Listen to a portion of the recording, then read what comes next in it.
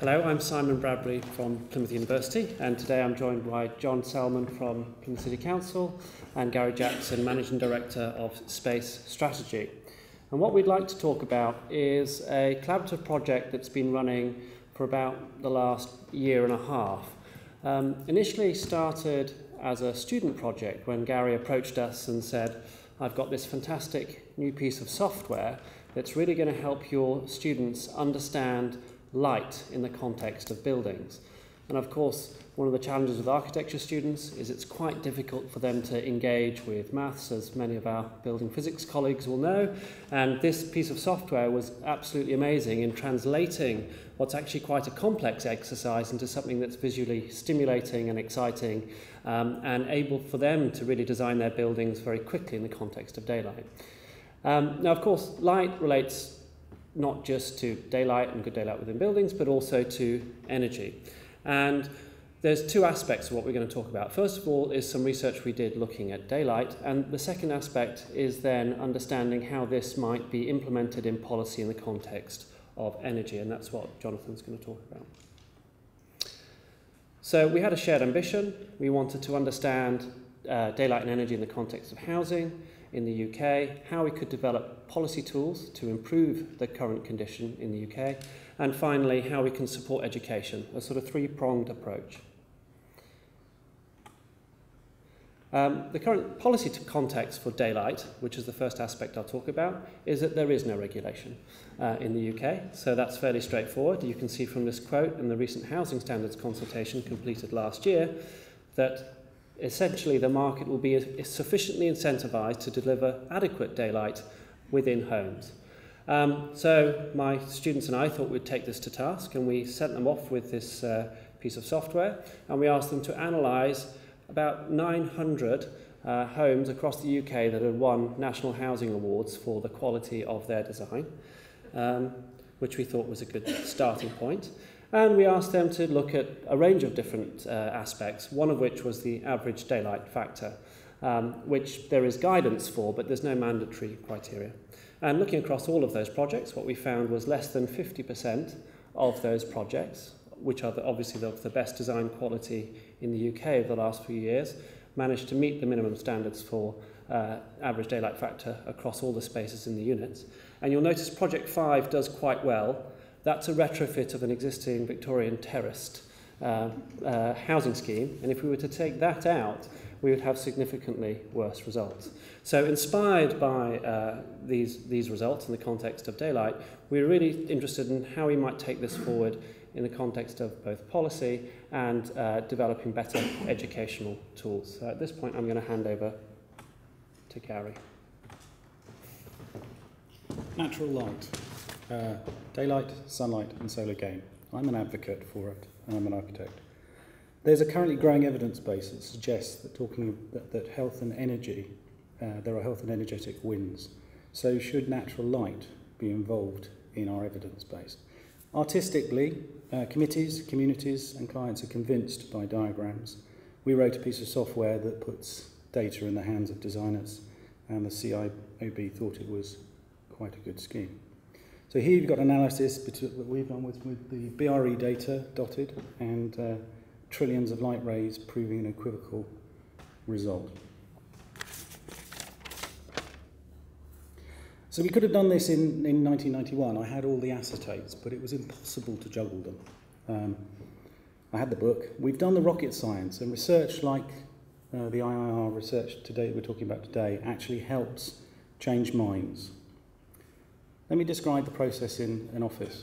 50% design, 50% specialist consultant, and then 50% getting it right. So we've taken, with leading practices in London and Brighton, where I am, we've taken this to an epic win. We've taken 6 weeks and got it down to 2 days. So I want to balance the training that Simon's talking about and the research that we're doing with the policy that John's progressing. Now, Simon took his students, explained the basics of daylight design, and 45 minutes later, their schemes had improved and they were designing with this. This is about taking something out of the bottom drawer and also watershedding in computing design. We cannot condemn people to live in semi-darkness away from daylight. It happens a lot. Getting the roads in the wrong place with less solar access creates irrevocable health and energy losses, and also turns power stations on because people have to turn their lights on. We also have to recognise the Maginot Line, or the force field, between the planning acts and the building acts. And a lot of conversations with building technologists assume that these two marry together, which in reality they rarely do. So in blue here we've got what we've been doing so far, which is sticking solar power on the top of roofs. Actually, this research is from Germany, 1991. They didn't find North Sea oil, so they had to find another way of doing it. Orientation, building compactness is having an effect. And none of this, good master planning or bad solar master planning, is not represented in the UK carbon plan. There's no imperative to get it right. I started doing this in a barrister-led scheme. This is Bath Western Riverside back 1990. We couldn't make a step without the barrister saying we could do it. It was a very difficult site. If we could do it in 1991 and we now have the computing technology, I think policy should change. And with that, I hand over to John. Moving on to policy, what is the role of planning in this agenda, particularly focusing on energy?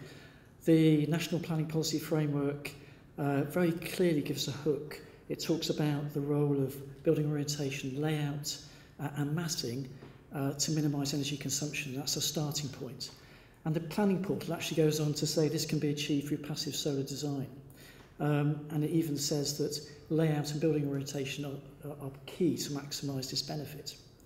So we've got a clear distinction between building regs and the role of planning. Building regs fabric are going to be improved through future improvements to building regs. In terms of planning, it's one opportunity to influence the layout and optimise it for solar orientation. So the benefits are multiple, as well as energy efficiency and carbon savings. It also has major daylight benefits at the same time. So how are we moving this approach forward in Plymouth? Anyone who knows anything about sort of planning policy knows that a new planning policy needs to be underpinned by good evidence base. So we commissioned Gary and co to produce a report, a solar optimisation report that's been published, using 3 theoretical case studies in Plymouth to demonstrate the benefits. And we were clear from this report that there were clear benefits in terms of energy savings, in terms of carbon potentially. And we've moved on to a draft Plymouth Plan. Plymouth Plan is the new planning document, but also bring together a range of other strategies. Draft document, Plymouth Plan policy, which refers to using solar master planning, but also giving a clear metric, which is vertical sky component. It's still a draft policy, and it's been out to consultation. The consultation is ongoing. So next steps. Have we got the policy, draft policy wording right? Is the vertical sky component the right metric to use? We're still reviewing that. We're trying to explore further case studies with sympathetic developers we're trying to work with. We need to take the policy through an examination, which is like to be early next year, so the planning inspectorate. And we're moving on to working with the university.